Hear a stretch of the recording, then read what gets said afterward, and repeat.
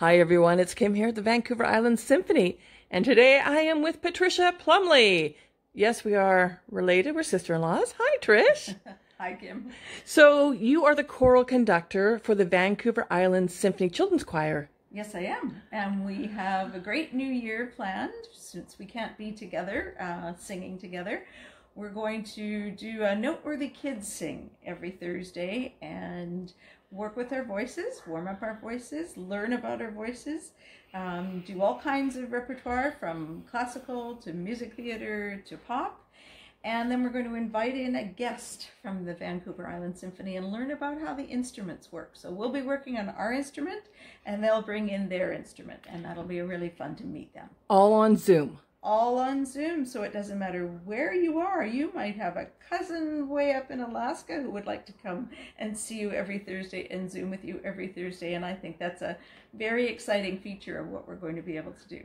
What a great thing. So it is great training. And so you've got the first part. We start on the 24th of September. That's right. That's our first Thursday. And then some of the people who are here on the island, we all, fingers crossed, that they'll be performing at the Christmas outdoor COVID-friendly show, right? Yes. Right. The brass. The brass, the VIS brass. Exciting. Yeah. Yeah, that's very cool. And then we, T-shirts. Everyone will get a T-shirt, and we'll wear our T-shirts to rehearsal. Except for Halloween, we might wear our costumes, or we might have a special day where we do crazy hair day, so we can have lots of fun over That's here. right, and we thank TD for being one of our sponsors for this. Yay, TD! Absolutely, this is such a wonderful opportunity. Yeah, I'm glad that they've been with us for a long time. They have been with us a very long time, and they've supported through Noteworthy and the VIS Kids. And you know, my daughter's an example of the generation that's gone through every single program that's been available to her. And fabulous memories and a very strong sense of herself through learning about her voice and being on stage. So the other thing I was thinking about is we may be on Zoom, but we're still a team.